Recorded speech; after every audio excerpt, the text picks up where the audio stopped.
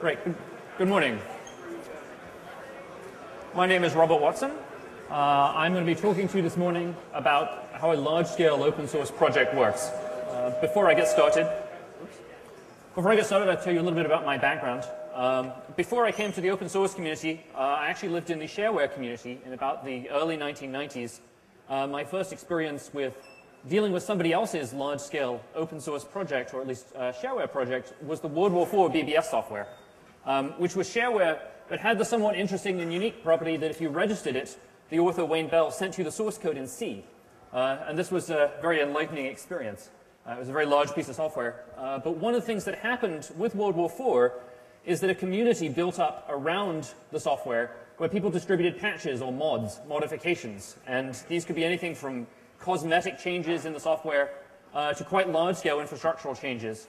And that community resembles a lot, in many ways, the open source communities that we have today. And a couple of years later, in about 1994, I discovered my first Unix system, and I realized that actually that was what I had been looking for. It had context switching, it had processes, it had all this cool stuff that didn't exist in MS-DOS, but it was open source, which is quite a neat place to be. So my background is that I started out using Unix systems in about 1994. I got involved in DARPA research and development in the US, operating system security research. And for that, we used FreeBSD and Linux, and later on, Mac OS X, as Darwin became open source. And open source really transformed the way that we did research. And so I got more involved, in particular, in the FreeBSD community. So what I'm going to do today is talk to you a little about how you structure an open source project. And I'm going to use FreeBSD as my case study throughout, because it's the open source project I'm most familiar with. But I have been involved in other open source projects. I was involved in the Coda file system project at Carnegie Mellon, and some others too. I think you'll find that some of the things that I talk about, the themes that I talk about, really recur across a large number of open source projects, and especially large open source projects. I think it's important to begin by talking about what we mean by open source project, because I think there's some confusion on that front. There's a big difference between a piece of software under an open source license and the community that produces that software. And what I'm here to talk about today is the community that produces the software, and not so much the software itself. This is not an operating systems talk. I'm not going to talk to you, at least not in any detail, about kernels, much as I would love to do so. But instead, I'm going to talk to you about the social structures that allow us to build a large-scale operating system over a very long period of time. So I'll tell you about the FreeBSD project up front, but mostly I'll tell you how it works. And I should, of course, preface this by saying I am a kernel developer. They tell me that there are these user applications that exist in user space, the system calls, there's something on the other side of that barrier, but I don't believe it. So this is, of course, entirely from my perspective as a kernel developer. So what is an open source project? An open source project is the social structure around a piece of open source software. And I think we know what open source software means. It simply means software distributed under a license that is considered open. And there are various definitions of that, and FreeBSD certainly falls under that. But the open source project is a lot more. It obviously includes the source code, but typically also the revision history of the source code, which in the case of the FreeBSD project is going on a 30-year software legacy at this point, which is quite a long time. But it involves all the people who write the software, but also the people who document the software, support the software, in many cases use the software, distribute the software, rebundle the software, and hopefully advocate for the software. When the organizers of FOSDEM asked me to give this talk, they were particularly interested in the large-scale aspect. And I had to sit down and think for a minute, what does large-scale mean in the context of an open source project? Well, I think I understand small scale. Small scale is one guy sitting in the basement hacking on code until 2 a.m. every day, or maybe 4 a.m. more optimistically. But what is a large-scale project? I think what makes a project large-scale is not the size of the source code, and FreeBSD is a large software project. But it's the size of the institution around it. It's the fact that it has a sustainable community model, that over time the project keeps going even though people, individuals, come and go. You know, the people who founded the FreeBSD project, some of them are still involved, but many of them aren't, and there are many, many new people involved. And I think that's what makes a project scalable. It's the social model being scalable as you move forward. So I'll tell you very briefly about what FreeBSD is, because it provides some of the context for understanding some of the points that I'm going to make. FreeBSD is a BSD Unix. The BSD project, the Berkeley software distribution, was a project at the University of California, Berkeley. It began in the late 1970s. And the FreeBSD project is an open source project that spun off of that in the early 1990s. We do have source code in our tree, which is 20 to 30 years old. We also have a vast quantity of source code that is a lot more recent than that. But it's an interesting software legacy. I think we actually have a heritage of software, and there's an increasing number of projects that are no longer on their first generation developers.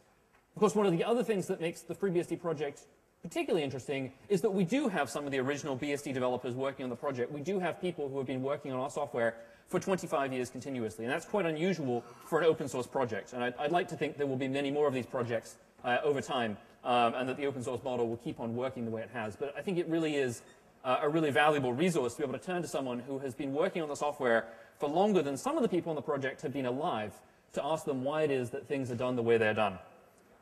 FreeBSD is very widely used. It's a little bit less visible than some of the other members of the open source community. People don't know as much about FreeBSD as many of the places it's used as they might with Linux, or maybe even something more widespread like Firefox. But it is widely used. You'll find it at many internet service providers around the world. You literally cannot use the internet, for 30 seconds without hitting FreeBSD boxes, from the root name servers to many of the ISPs that host websites to large-scale hosting sites. But also routers on the internet. Juniper routers run JunoS, which is based on FreeBSD. You'll also find things like anti-spam appliances from Cisco. Mac OS X contains significant parts of the FreeBSD kernel and user space. VxWorks, many versions include a FreeBSD-based IP stack. The NetApp operating system runs FreeBSD. Their new version of ONTAP GX uses a FreeBSD kernel and FreeBSD user space along with their own parts, obviously. So you find FreeBSD in a lot of places. FreeBSD is also, thinking back to the previous talk, fairly widely used in the media and entertainment industry. We don't run so many render farms, although the Matrix was rendered on FreeBSD running Linux RenderMan binaries. But we do run the storage clusters that many of these places use. For example, Technicolor uses a product from Isilon, a storage cluster, to manage their video editing and video processing, and that is based on FreeBSD. Avid, which is also widely used in the media industry for TV editing and video editing, uses a FreeBSD backend for the storage cluster. So you find us in the same sorts of places, although maybe in slightly different kinds of ways. And as I said, it's very difficult to get very far without running into FreeBSD, even if you don't see it. What is FreeBSD? Well, it is a complete integrated Unix system. We have all the good stuff, right? We have the multi-processing, multi-threaded, fully preemptive kernel. We run on a number of hardware platforms. They don't quite run on everything in the world, but those that we do run on, we run on quite well. We provide all the normal programming interfaces. Last I checked, when I did a grep last night, it seemed to be about 17,700 third-party packages. We're also the reference implementation for many network protocols, including SCTP. So we have involvements in the standard community. SCTP is the most recent of these to turn up in our tree. One of the reasons that sites pick FreeBSD, especially to build products on, is that we have a fully unified build system. You type in one command, it builds the whole system using consistent make parts throughout the entire operating system. We also have extensive documentation. So these are, I think, attributes you'll find for many open source projects. They have to try and build the infrastructure to assemble lots of pieces from lots of places. So we produce a lot of software. We also consume a lot of software. And a little later in the talk, I'll show you some of the relationships we have in the open source community that allowed us to build a whole operating system. The FreeBSD project is, of course, distinct from the FreeBSD software. I told you before that I draw a distinction in my mind between open source software and open source projects. The projects are these social institutions that produce software in a sustainable way. FreeBSD project is largely an online community. We have developers scattered around the world, and I'll point at some of them in a little bit. But we center our development on revision control. The FreeBSD CVS repository has 10 years of history going back, and then there are previous CVS repositories and RCS repositories going back into the 1980s. We really live in revision control. And this is not true of all open source projects, but it is increasingly true that revision control is sort of the heart and soul of the project. We really do everything in revision control. We have an online community made up of a great many mailing lists, and I'll talk a little bit more about that. We have 340 CVS committers, and these are people who we grant direct commit access to our source repository. But we also have thousands, literally thousands of active contributors submitting patches on a daily basis. And I'll talk a little bit about the people who are both in our immediate CVS committing community, but also the larger development community. And I think there's a scalability aspect there, both of how you involve people in revision control, but also where you bring in changes from, that is quite interesting. One of the things that does distinguish FreeBSD from, say, Linux is the license. We use the Berkeley license, which is very similar to some of the other licenses, MIT license, the Carnegie Mellon license, and so on, it basically says, please don't sue us. You might consider giving us credit, but really, that's about it. There's no obligation to return your changes to us. What's important about the way we've structured the FreeBSD community is that people return changes even though there is no license obligation to do so. And that's part of what makes these communities successful. And even in communities where you have a license like the GPL, there's a big difference between people making a tarball available on the website of their company, or possibly not making a tarball available on the website of their company, and people bringing the changes back to the community, getting involved and trying to merge the changes back in. And it's the community aspect that's important. I think the license is almost ancillary to the point that if you want to get the changes back into your software, you have to have involvement of the consumers of the system. And so I'll talk about how we convince people to do that, and some of the cases where we succeeded. I'll talk briefly about the legal and organizational infrastructure of the project. When the FreeBSD project was first created in the early 1990s, on the whole, open source projects didn't really exist. And those that did exist didn't really have nonprofit foundations associated with them. Today, everybody has a nonprofit foundation. But when the FreeBSD Foundation was created, it wasn't clear what the model was by which you associate a foundation with a project. Is the foundation the same as the project? Is everyone who is a member of the project a member of the board of the foundation or a voting participant of the foundation? Are there legal agreements in place between the foundation and the project? And we made an intentional decision to separate our foundation from our project. One of our concerns was the foundation might become a target for litigation, that people might say, look, FreeBSD, this cool piece of software, hey, there's a foundation, maybe they have some money, we'll sue the foundation. And if you make your foundation separate from your project, that actually means your project can persevere even if your foundation goes away. It also wasn't clear whether there was really all that much use to having a foundation. We wanted an organization to provide some legal guarantees and structure and so on, but it wasn't clear in the long term if people would give a foundation money, for example. It turns out they do give the foundation money. In fact, last year we raised more money than we've raised in any previous year in our history, which is quite nice.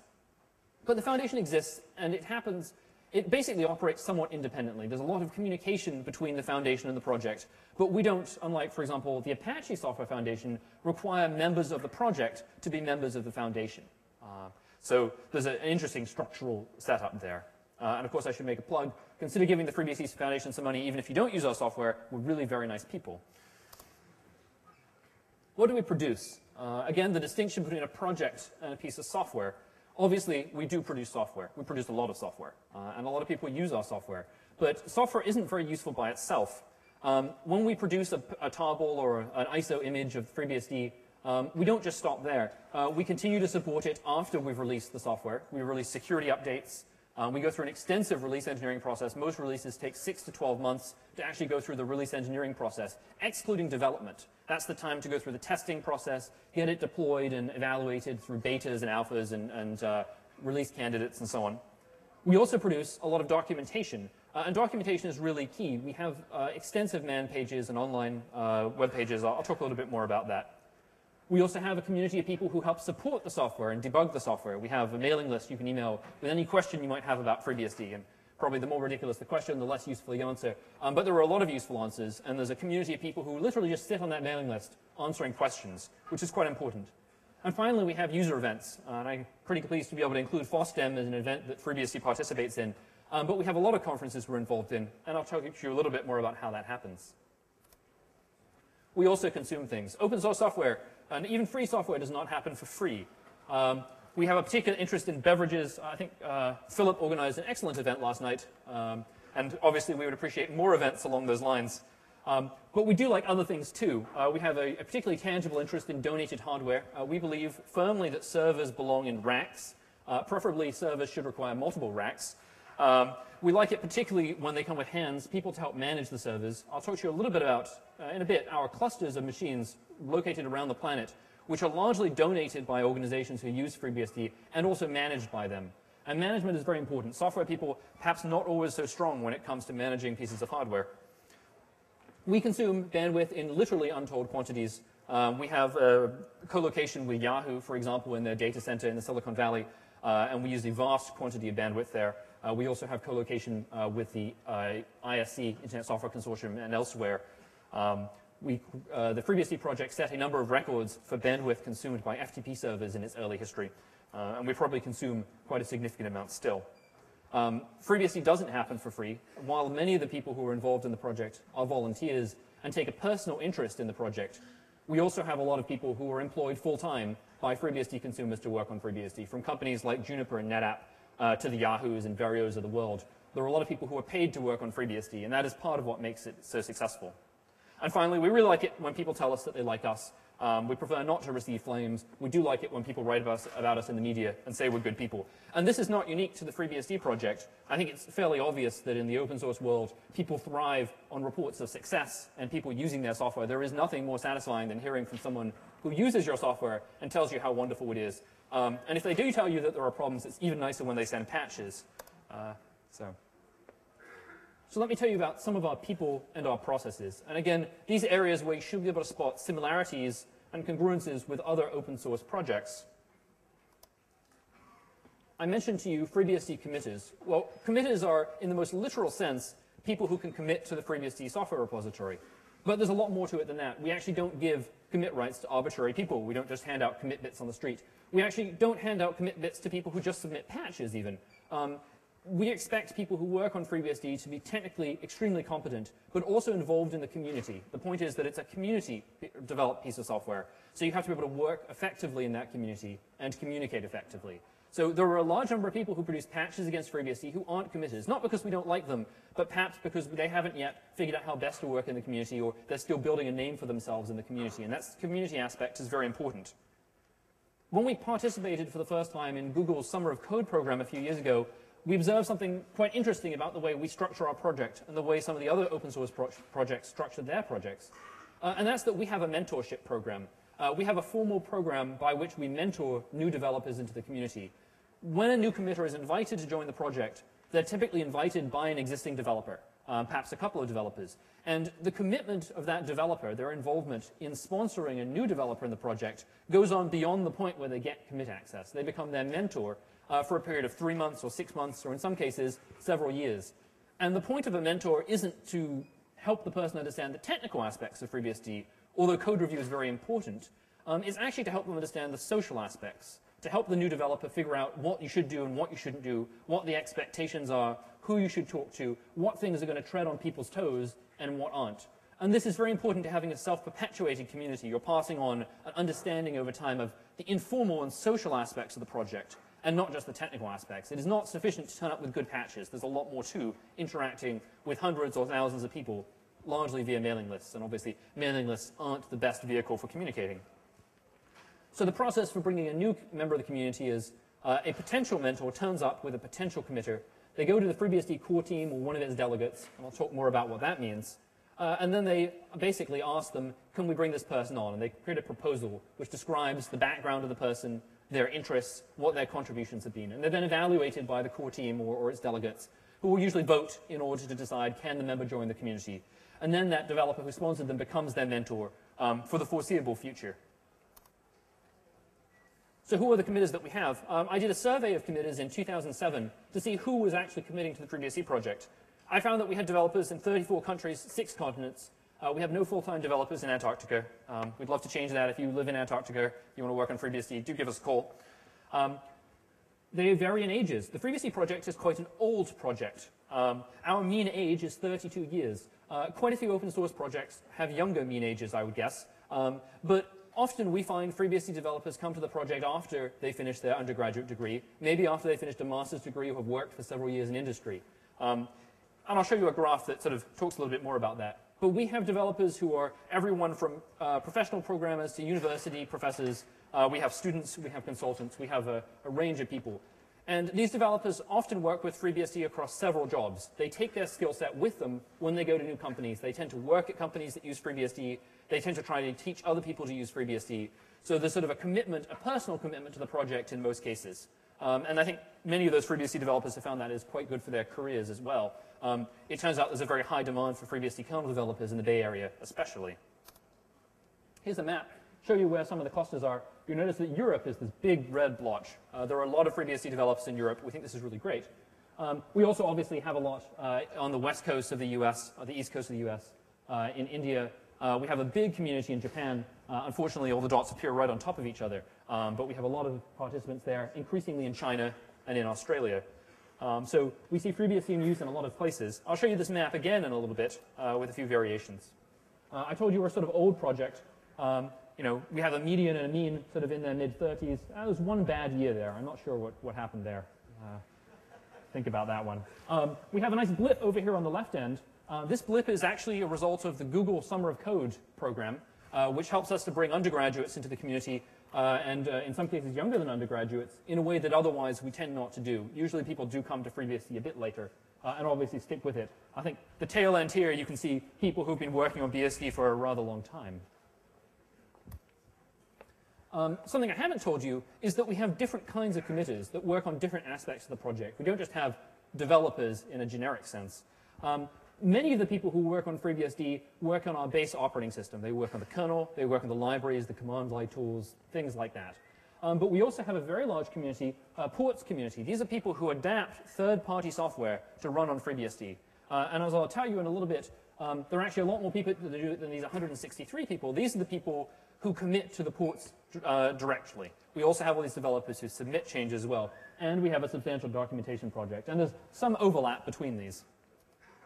In fact, one of our most prolific SMP developers started off life working on documenting the kernel as opposed to using the kernel. So people do move around inside those groups. Talk about governance very briefly. Most open source projects do have some form of governance structure. Usually early in the life cycle of an open source project, it's the person who founded the project, or maybe a couple of people who founded the project. But the FreeBSD project has been going on for a long time, and not all the founders are actually working on FreeBSD still. In some cases, we've had people who worked on BSD at the University of California come back to the project and take on, in some cases, leadership roles, and in some cases not. Over time, the FreeBSD project moved from having a self-selected core team in which occasionally the leadership of the project would say, this person seems to be doing a lot, let's invite them onto the core team, to an elected model in which developers elect from among their number a small number of people to be involved in the administration of the project. Historically, core team meant these are the people who produce most of the code. And it's true today that people who are on the core team frequently do produce a lot of code because that's one of the ways in which they show their involvement in the project. And oftentimes developers will vote for people who produce a lot of code on the basis that this is one of the measures of confidence. If they produce really good code, surely they're good at running the project, or perhaps less so.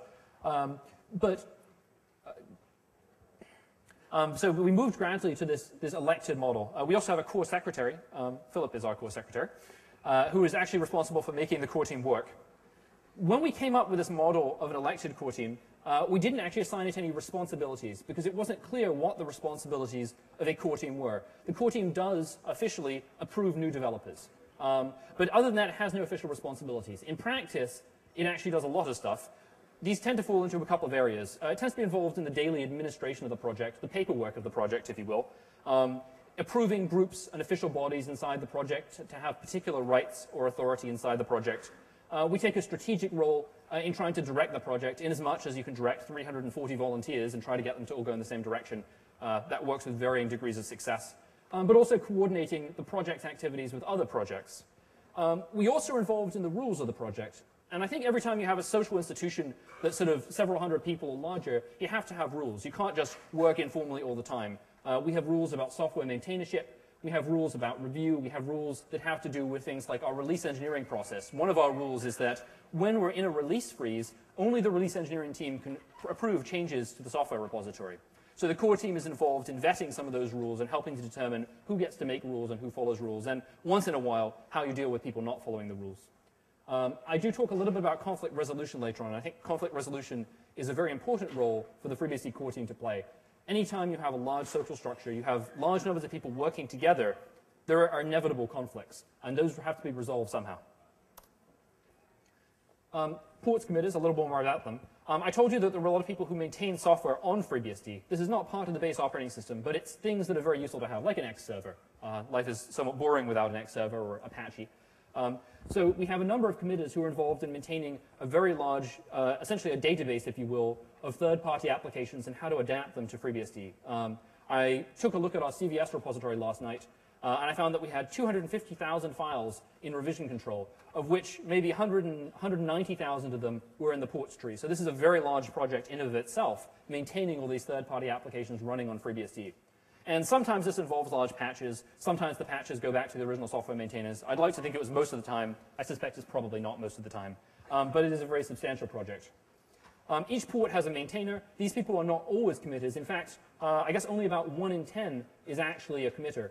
So many of these changes are funneled through a small number of people into revision control. And that gives you a sense of the structure in which many people develop parts of FreeBSD and submit changes back, and then they get funneled into revision control, in part through a vetting process, but in part simply because we have people who work with a large number of ports or a large number of system components.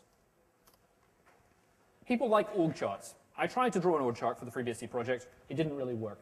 But if you look at this picture, there is an important difference between an org chart for a company and an org chart for an open source project, and especially a volunteer-driven open source project, since not all open source projects are volunteer-driven.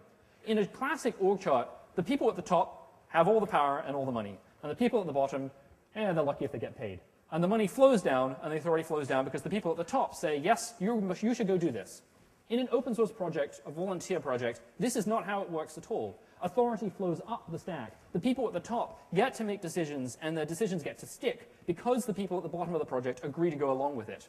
And this is part of this is having an elected core team where people delegate, as it were, the administrative right. But part of this is sort of implicit to the structure of a project. If you don't run the project in a reasonable way where people get listened to, then those people go away. So if you want to keep growing your community, you have to have a social structure that allows this to happen. And one of the results is this authority that goes up.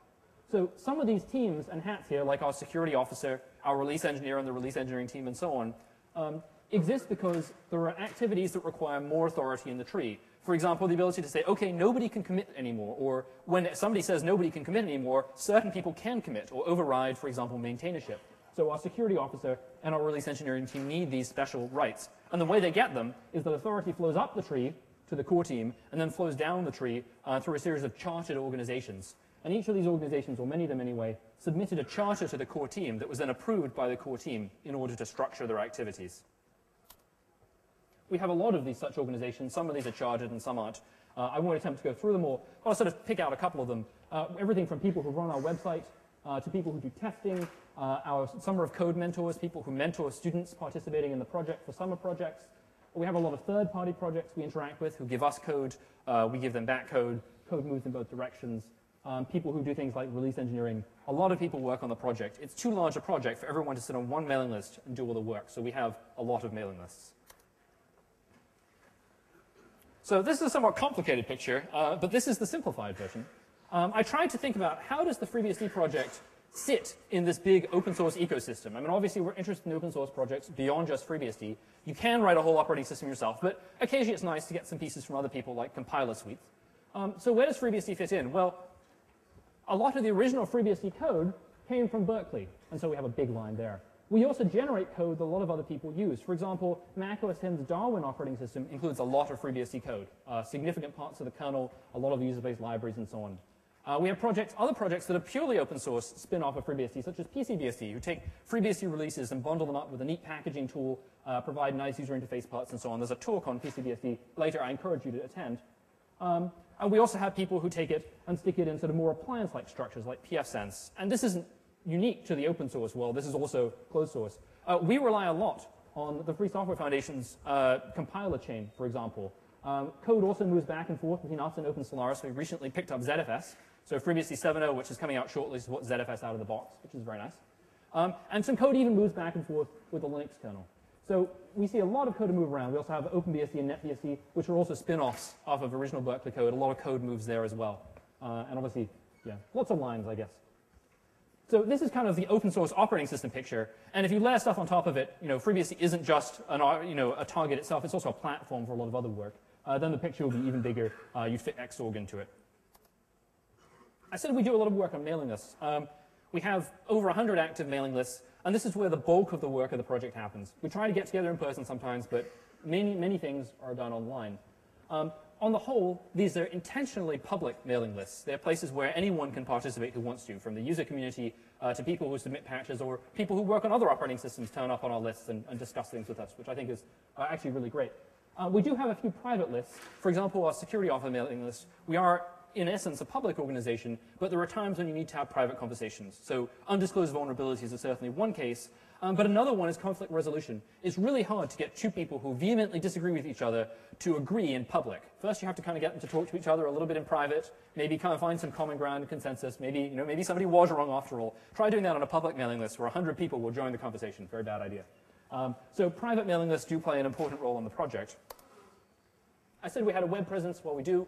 We have a lot of websites. I think we've been a little slow in picking up the forum, the sort of web forum approach to communications. We're very much sort of caught in this world of mailing lists, but I think we're gradually beginning to have some impact there. Some of our spin-off projects, such as PCBSD, do make effective use of web forums. I think I would claim the FreeBSD project itself doesn't yet do that. And of course, the FreeBSD project grew up with the web, and in fact is used to host a great many websites. So we do try to get together. We participate in conferences. I should add FOSDEM to the list of conferences we participate in. The most recent new BSD conference, there seems to be a new one happening every year, is BSDCon Turkey. We had the first one in October of last year in Istanbul. We also have developer summits, which are sort of intended just for the developer community, and they coincide with these conferences since you have everyone in the same place at the same time anyway. Our big developer summit every year is BSDCan, which occurs in May in Ottawa, Canada. But we also have them scattered around the world. And these can be anything from 10 developers in a room to 60 developers in a room sitting around talking to each other and hacking code and doing all those other things that developers do. It does involve occasionally going out to eat and things like that. This is Pavel, by the way, with his ZFS presentation last year. He observed that it uses a lot of memory. Here are the kinds of things we talk about at these developer summits. They are pretty intensely technical events, although they obviously have a social aspect.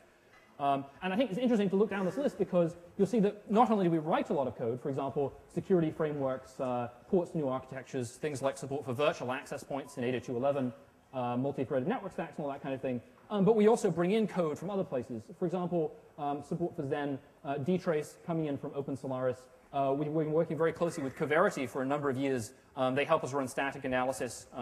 We are, I think, the only open source project making use of the extend tool, not just the prevent tool. Extend is an extensible software analysis tool for static analysis. You can create your own invariants and test them.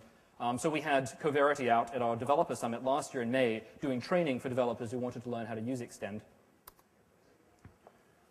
I'll talk briefly about the development model, and I think this will look familiar to people who work in open source software. We have a development head where the majority of the really disruptive work takes place. And every now and then, we spin off branches, which are what we actually cut releases off of. So FreeBSD does major releases and minor releases. We do major releases maybe every 18 to 24 months. Occasionally, it's a bit longer. Our FreeBSD 5 release took a really long time, but the last few have been a lot quicker, in part because we've tried to move to a time-based release schedule. When we're ready to do a new major release, we spin off a branch, and then all the minor releases come off of that. But we also create branches for each individual release. These are where our security patches live, errata and so on, things where we fix critical bugs after the software has been released and provide binary updates. It's all done in revision control. We have this notion of something called an MFC. There are two ways that major new features end up in a FreeBSD release. They can start out in the head and then get spun off at some point into a particular branch that will first appear in a .0 release. Or there can be this merge from current, where a change is brought back from the head of the tree into a particular branch when it's considered to be mature. This means that really major features, which you can't just merge because they're complicated and they have interactions, are guaranteed eventually to hit a major release, a .0 release. But minor features can be moved back and are, for example, lots of driver changes, new file systems, things like that. Things where you're not disrupting the infrastructure of the software, but you're plugging neatly into sort of compartments and spots where you can plug things in. New storage transforms are easy to merge, versus fundamental changes in the network stack and memory allocators are very difficult to merge. FreeBSD 7.0 is coming out really soon. Ideally, maybe next week, the week after. I hear they're building releases now. We have all kinds of cool stuff. We spent a lot of time working on multiprocessor scalability. It's quite exciting news. The new malloc that we have, a highly scalable malloc, has recently been picked up by the Firefox project. They plan to use our malloc on other operating systems than just FreeBSD because it works particularly well with respect to memory fragmentation. I was very excited to hear about this. But we have a lot of other things going on, fine-grained locking in the kernel, new schedulers, threading libraries. File systems, we picked up the ZFS file system. I think this is a good example of us being able to pull in software from other operating systems and make effective use of it. We also see code move in the other direction. I believe OpenSolaris now uses our 802.11 stack. Fun stuff going on in networking. I mentioned the SCTP reference implementation, but we've also been doing a lot of work with 10 gigabits optimization. Chris Genoway has a talk he gives on FreeBSD 7.0 in the BSD and Postgres track, and I would encourage you to take a look at that. It sounds pretty exciting. I want to talk a little bit more about revision control. I said revision control was kind of the heart and mind of the project. This is where everything real goes. All authoritative project activity is in CVS. Our software, our web pages, it's all managed in revision control. We ran into a problem, though, which is that CVS, excellent piece of software, doesn't quite scale the way our software development practices do. We actually have 4 CVS repositories now. And as I mentioned earlier, 250,000 files across all of them. We do run into the limitations of CVS on a regular basis, and I'll talk to you more about that in a second. What's quite neat is having a 10-year revision history right there, so you can do CVS log and CVS diff and go back and see why things happen the way they did. And now that a lot of lawsuits and other things have been resolved, we're quite pleased that the original CSRG history of BSD development is now also available. So you can actually go back and look at the original development of some of these pieces of software in the 1980s, which is quite exciting. We also use Perforce. So I said authoritative work happens in CVS. Well, CVS doesn't scale in a number of ways. In particular, it's really hard to branch a source tree that has 100,000 files in it, because in CVS that is a linear time operation on the number of files. So you have to go through and you have to touch every file in the CVS repository. So we try really hard not to branch and not to tag. We do it for releases and basically for nothing else. Perforce gives us a sandbox with very lightweight branching where developers can log in and create as many branches as they want to, well, within reason, over time, and then use it as a place where they can collaborate. It also gives us a place where we can have guest accounts because it has very fine-grained access control.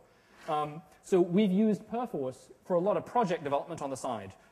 Everything from our SMP support to new security features, support for super pages. All of our Summer of Code students are set up with sandboxes inside our Perforce repository so that they can branch from the main FreeBSD CVS tree into Perforce and then do their work there and expose it more in the community. Recent work includes ZFS, support for AFS, and things like that. So it's where a lot of the active development happens. This has led to an interesting change in the way that we use CVS. So in CVS, because branching was very expensive to the point of not really being possible, we found that our development head was very unstable over time. It meant that when you brought in one unstable feature and you sort of waited for it to stabilize a bit, but then another unstable feature came in. And if you wait too long between releases, you don't take a break every now and then, you reach a point of instability where the code you have is actually not very usable, which puts all the people who are using the current branch at risk of not being able to make progress on development. What Perforce lets us do by having heavily branched development, and I trust I'm preaching to the choir in this sense, is allow you to isolate high-risk development and merge it in a sensible way back into the main tree. And as I understand it, Perforce was first used with FreeBSD as part of the CAM SCSI project, where the work was done independently and then brought in to replace the existing SCSI layer. And we now use this, I think, pretty much for everything. So here's a simplified picture. The FreeBSD current branch runs along the center, and what we see is code flowing out into Perforce branches and then flowing back. And sometimes there are Perforce branches off Perforce branches. For example, we have a trusted BSD project, which has many other projects hung off of it. And in fact, we have an SEBSD project, which has a port of Flask and type enforcement from SE Linux to run on FreeBSD, is branched off of our Mac work, which is off of our trusted BSD work, off of our current branch. So there's a lot of sort of depth to this development model. I think in some ways, I mean, Perforce is an excellent piece of software. It really works very well. But the use of Perforce is really a symptom of a problem we have with CVS. And that's that CVS is an excellent piece of revision control system written a long time ago. It doesn't have all sorts of things that we now expect from a modern revision control system, starting with change sets, but also things like lightweight merging, three-way merging, history-aware merging. When you're maintaining a long work in progress, something that takes years to develop, CVS is not the tool for you if you're tracking someone else's code, because it provides you with no automated tools to merge the changes made by a third party. Every few years, we kind of look at what the options look like. So far, we've not found something that would work for us. There are a number of features that are missing from revision control systems, and perhaps people in the audience who work on revision control systems would love to take a look at this. We would love to be able to move back to one revision control system that does everything we need. But we particularly run into problems with scaling and the need for obliteration. Obliteration is an interesting point. I sometimes have conversations with revision control people who say, the point of a revision control system is that it never loses anything you've ever done. And there are times when you want to lose things that you've done. Those times include lawyers, where they come to you with letters, and the letters say, you're infringing our trademark. You must cease all distribution of the following thing. For example, Boggle, which appeared in the BSD source tree coming out of Berkeley and was later removed from FreeBSD. If it's in your revision control system, you are still distributing it. You are still giving it to other people because they could check out the previous version. Therefore, you are infringing. So you must be able to remove something and all of its history from the revision control system. This is a practical requirement. Must be met by a revision control system. CVS doesn't do it, but we can make it do it. Perforce explicitly supports it. But many of the next generation revision control systems don't support obliteration by design. They include cryptographic hashes that link previous revisions to the next revision. Right now, most of those tools don't include a way to go back and put a little annotation with a signature that says something like, there were some changes here, but they're gone now, that's okay. And that's really all we need. It has to be best effort. We don't have to, doesn't have to be perfect, but we need something that does kind of what the lawyers ask for when they ask for it. And there are other reasons than lawyers, but lawyers are a particularly motivating reason if you run a large open source project and are on the board of their foundation.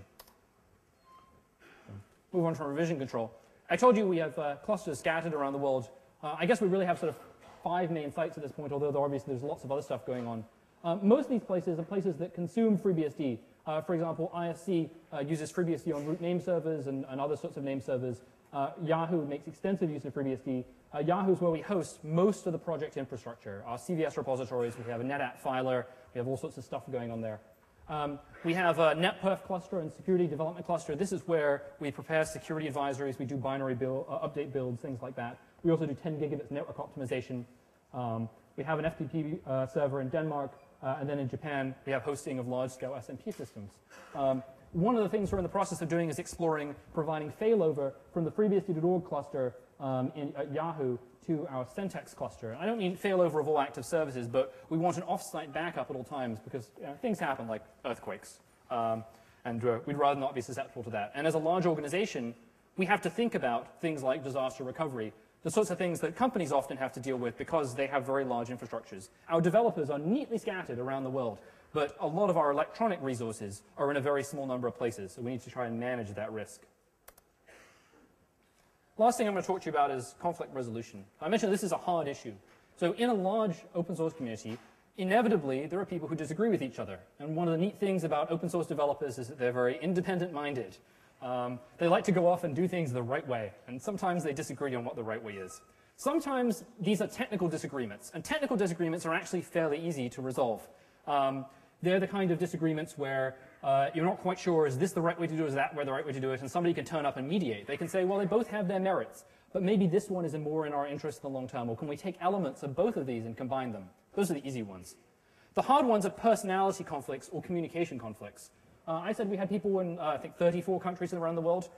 Not all of them speak the same language. This is shocking news. And obviously, communications issues are one of the major issues. It's very easy when you're a non-native speaker of a language to say things that come across as brusque. And sometimes you're saying them brusquely in your own language. But sometimes they just come across as brusque. And those are actually really hard to deal with if you have two non-native speakers of a language communicating in that non-native language in order to try and reach an agreement. Sometimes these personality disagreements can't be resolved, and people go their respective ways. Sometimes people leave the project because they can't get along with the people who are there. Maybe this is a good thing, because the people who are left apparently can get along. And getting along is really important when you have a large project. But often as not, these things can be resolved, but it requires personal intervention of someone in the project. It requires someone on the core team to sit down with the two participants in the disagreement, talk to each of them independently, and then try to get them talking to each other and figure out what's going wrong. Because often as not, there are disagreements that can be gotten over. A fundamental misunderstanding early on led to problems. And they can't always be resolved, but mediation is an important thing that the FreeBSD project's core team gets involved in. Okay. So what I've done is I've tried to give you an introduction to the structure of the FreeBSD project, but in a way that sort of it might have explained some aspects of other open source projects. And there are going to be similarities and differences.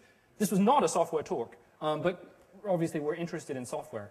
I think FreeBSD is one of the most successful open source projects out there. I don't think I would make any claim it's the most successful open source project. And I'm not sure how you would measure success in a really sort of concrete sense other than to say that having a large deployed user base, having an active and sustainable community that is growing over time, that has new people joining on it, and has a model for growing over time, is an important way to define success in open source. It's not just about having good code. I mean, I think we do have good code. Maybe that's a personal perspective, but people wouldn't come to the project if they didn't like the code. But it is not just about code. There's a lot more to it. So I guess I'd invite you to take a look at FreeBSD if you hadn't, and consider participating in our project. But I guess it would also be interesting to hear from people in the audience who have open source projects they run or are involved in whose models differ from FreeBSD and why that is. I think FreeBSD model works very well, and we've seen some other projects pick up that model, especially things like mentorship, which I think is a really good thing. And I think programs like Google Summer of Code program have forced projects to adopt a mentorship approach. And I think that's part of what you need to have a sustainable open source project. Guys, thank you very much. I'm happy to take questions for a few minutes.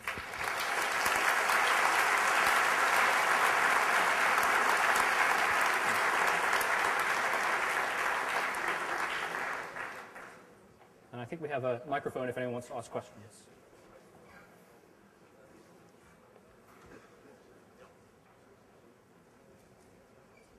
Hi. What were your measurements to assure the independence of the project? I'm sorry, I'm having a little trouble hearing you. So, what were the measurements that FreeBSD core developers and the foundation have taken to assure the independence of the project? Yeah, that's an interesting question. Because a lot of our development is sponsored by corporate sponsors, there is a constant question of how do you maintain a difference between the open source project and the people who do the work on the project who are doing it for corporate purposes. And we've had, I think it would be accurate to say, an active debate on how you deal with corporate sponsored work especially. Do people have a right to bring things in because they were paid to do it but may not maintain it in the long term?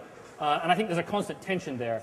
Having a foundation is an important way to maintain independence because it gives us our own legal entity. Likewise, I showed you the map of clusters around the world. Making sure we have redundancy over time, that we're not all in one place, is a very important aspect of making sure the project is preserved. We also take other legal steps, making sure we review new licenses as they come into the tree, and so on. And I think those are all part of the picture. But if you look at the FreeBSD developer community, often as not, people are much more loyal to the project than they are to their current employer, which from an open source perspective, I think is a very good thing. Okay, thank you. Sure. Any other questions?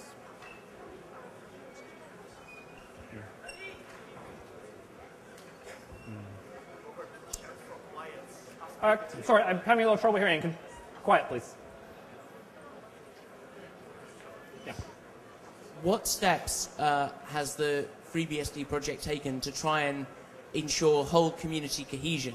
Because after a project gets above a certain size, it's difficult to have everybody on the one mailing list. And without communication with everybody, it's hard to have a single community. Do you just find that it ends up in lots of small communities which collaborate sporadically, or have you been able to try and hold together that whole project sense? And if so, how have you done it? I think that's actually a really fascinating question and a really fascinating problem. And I think we've struggled a little bit to try and figure out how to address that. In particular, I think it's important to get people together outside of the mailing list in order to build that sense of community. And that's part of why conferences are so important. And a lot of the FreeBSD Foundation budget goes towards paying to fly FreeBSD developers to workshops and conferences so they can meet in the same place. We do have a single mailing list that has all FreeBSD developers on it. But obviously, when you have an audience of 400 people, you can't talk about everything on it. So we try to discourage people from talking about things that are potentially public on a private mailing list. There are a few mailing lists which do have a lot of subscribers. The FreeBSD current mailing list, I think, gets most source developers on it. And then, for example, the ports mailing list gets most ports developers. I think I'd say we do struggle a little bit to try and solve that problem, and we do have communities that become independent, and sometimes that results in conflicts. But the role of the core team is to try and spot those in advance. And one of the techniques we use is once we have an elected core team, we try to make sure that core team members are involved in each one of the independent projects in as much as possible. And that way, the release engineering team, for example, I'm on the release engineering team and I'm on the core team. And we'd like to think that that makes communications a little bit better between those compartments. Can everyone sit quietly for another 5 minutes, because it's very difficult for questions and answers to get across. So if you're moving, tiptoes, really quietly, 5 minutes roughly-ish. Yeah, Philip can be very threatening when he tries. I can be extremely threatening. That's why I'm core team secretary. Aha. Yes. I'm sorry, I can't.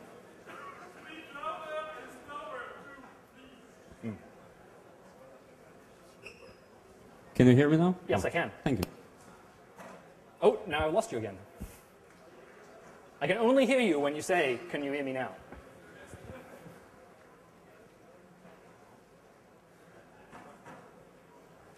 Hello? Oh, Hello. that's great.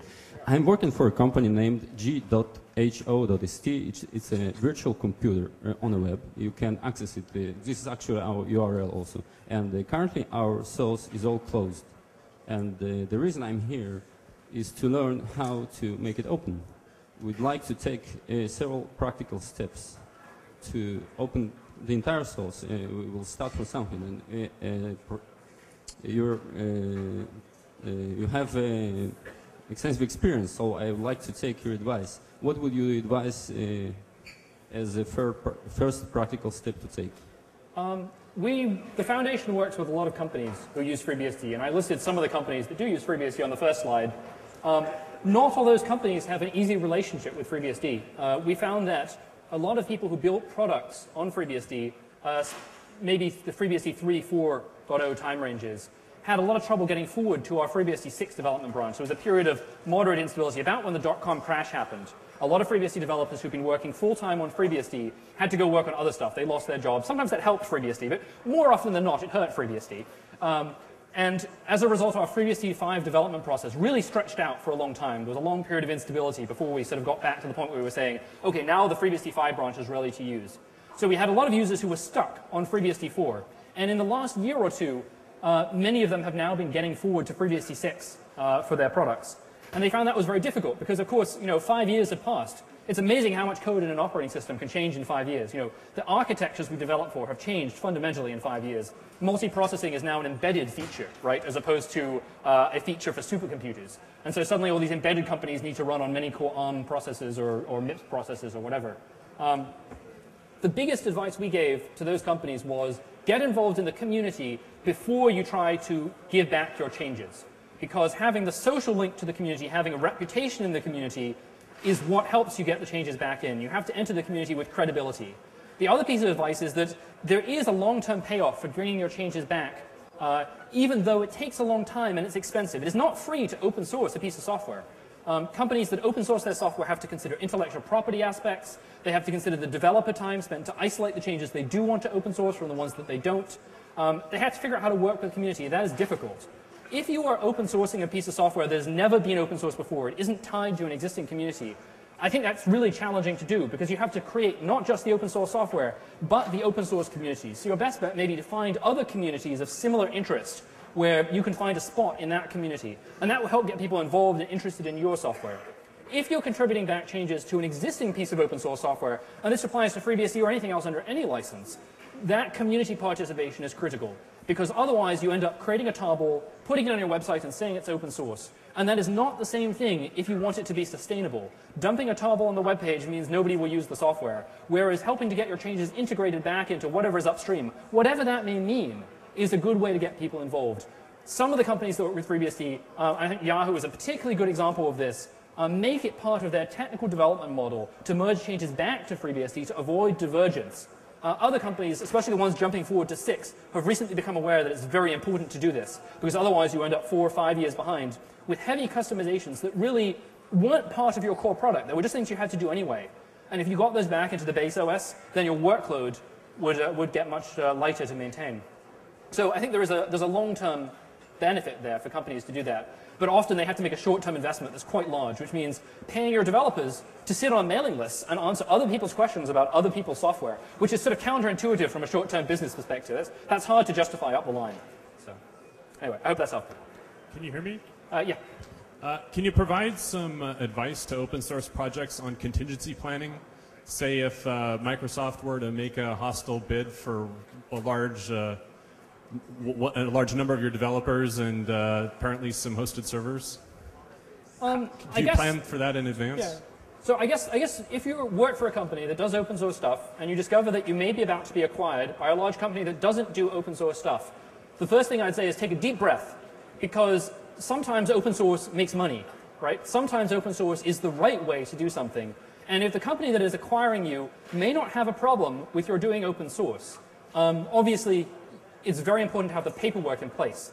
as your company is about to be acquired, make sure you've actually already open sourced all the things that you plan to, all the T's are crossed, all the I's are dotted. Make sure copyright assignments are taken well into hand. One of the things I encourage companies to do that work with FreeBSD is to be very, very clear on what they're doing with copyright and what they're doing with licensing. Make sure their lawyers know what's going on. Make sure that there are signed pieces of paper in the hands of their employees saying, this is what I want you to do. It can be an email, that's even fine. But it has to be explicit communication saying from somebody who is in charge to somebody who is doing the work, yes, I want you to do this. Don't assume that just because the management stack today is friendly that they won't be tomorrow, that they will be tomorrow. Make sure all the paperwork is ready. But at the same time, I wouldn't worry too much. I think there is a business argument to be made for being involved in open source. And at the end of the day, it comes down to a business decision. And if you can make an argument that open source makes your business run better, then you may well find that you thrive at a company that has never done open source before. And I think that the open source revolution in the last 5 or 10 years has come about because companies who didn't realize they were using open source discovered that it works really well and that it works better if they participate in those communities. So I wouldn't give up hope.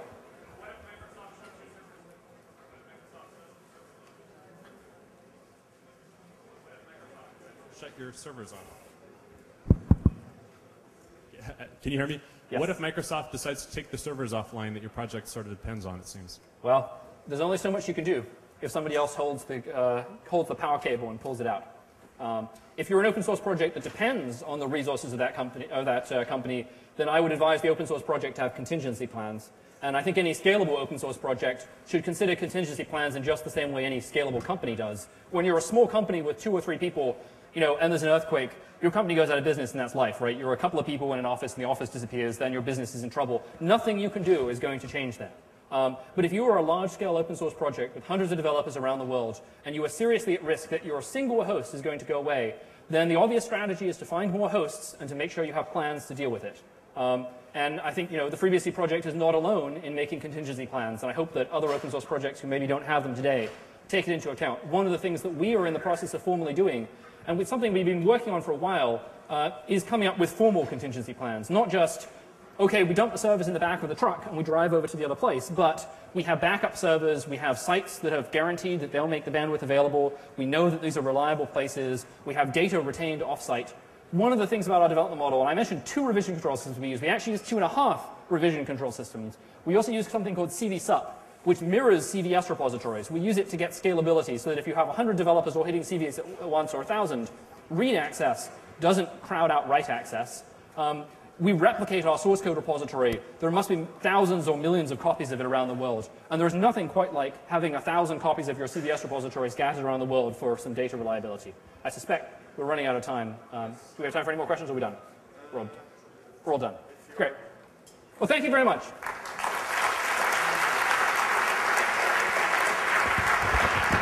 Microphone here somewhere.